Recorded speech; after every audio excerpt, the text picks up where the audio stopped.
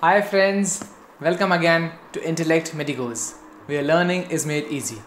I'm Dr. Chirag Madan, working as an intensivist at Apollo Hospital, New Delhi. So today we'll discuss about different types of IV cannulas. First of all, before proceeding, we should be knowing about the indications. First, to take out the blood sample. Second, to administer fluids. Third, to administer drugs or medicines to a patient. Fourth, to give parenteral nutrition.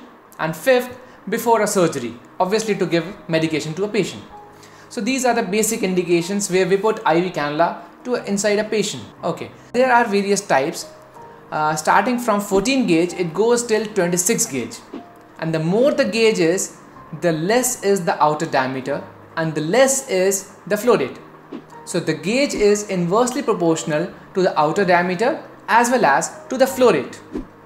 Now, there are four things which we talk about whenever we are dealing with some kind of cannulas. First is obviously the gauge, depending on the color.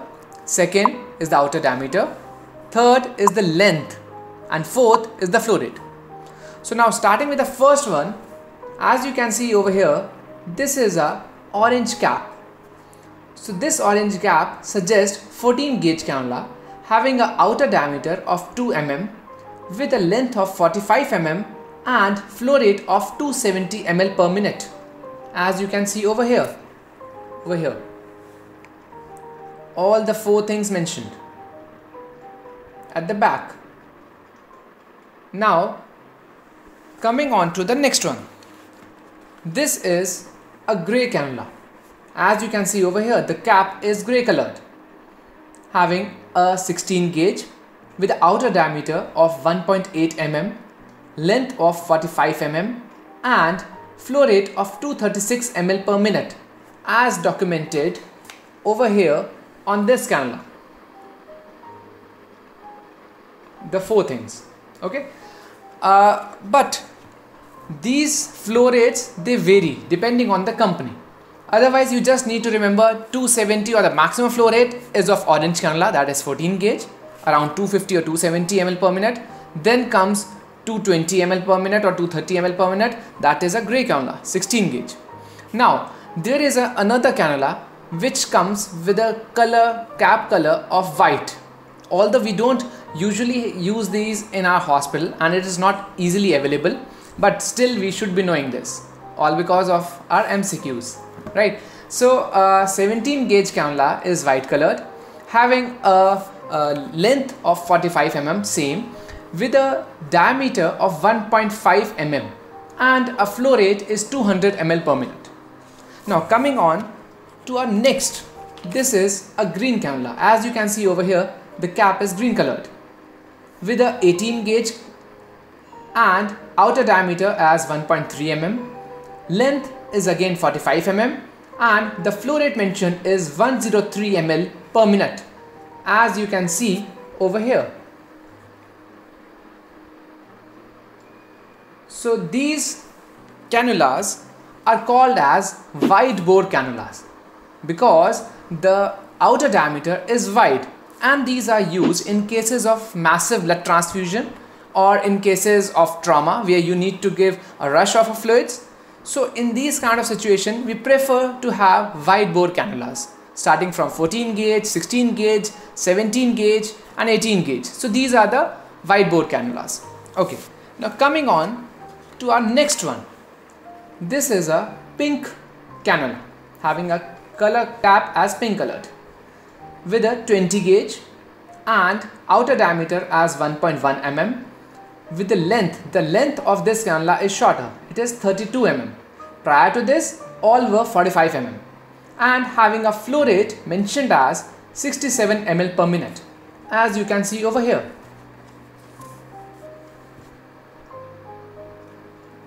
Okay, so coming on to our next, this is a blue cannula having a cap of blue color with 22 gauge and outer diameter as 0.9 mm, length is further reduced to 25 mm.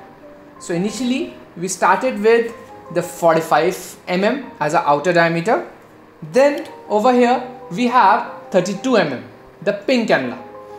Then this blue cannula has a length of 25 mm and a flow rate is documented as 42 ml per minute, as you can see over here.